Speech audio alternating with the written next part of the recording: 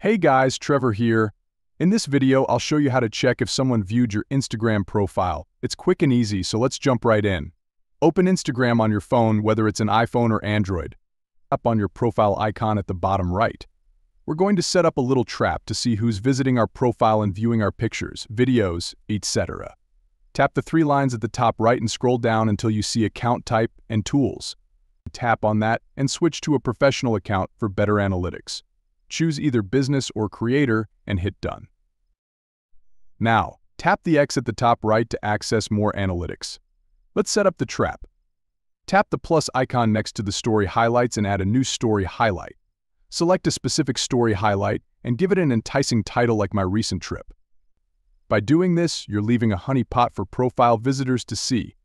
They'll notice the new highlight and might check it out. Tap activity at the bottom left to see who's viewed this specific highlight on your profile. This is a great way to see if someone is visiting your profile. As people visit, you'll see their activity in the story insights. If you found this helpful, hit the subscribe button below. It really helps me out. Thanks for watching, and I'll catch you on the next one.